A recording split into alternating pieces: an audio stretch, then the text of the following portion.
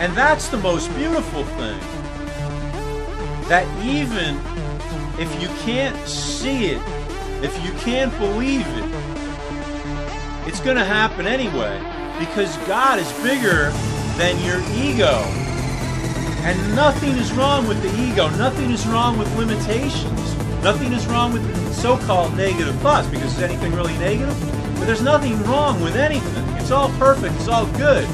And we're all in the perfect place at the perfect time, doing the perfect thing, and saying the perfect thing, and thinking the perfect thing, visualizing the perfect thing, not believing the perfect thing. It doesn't make any difference, because God is bigger than the ego. God is the ego. God is bigger than you. God is you.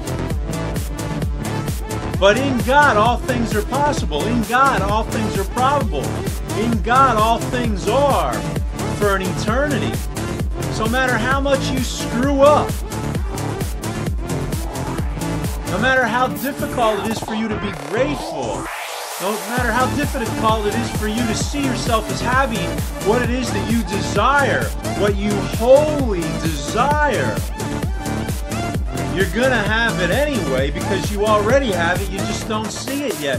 So you're going to live forever, you're going to be young forever. You're going to marry the one that you love. You're going to make love to the one that you love forever and ever and ever. You're going to be with the one that you love. You're going to have all the money that you ever wanted.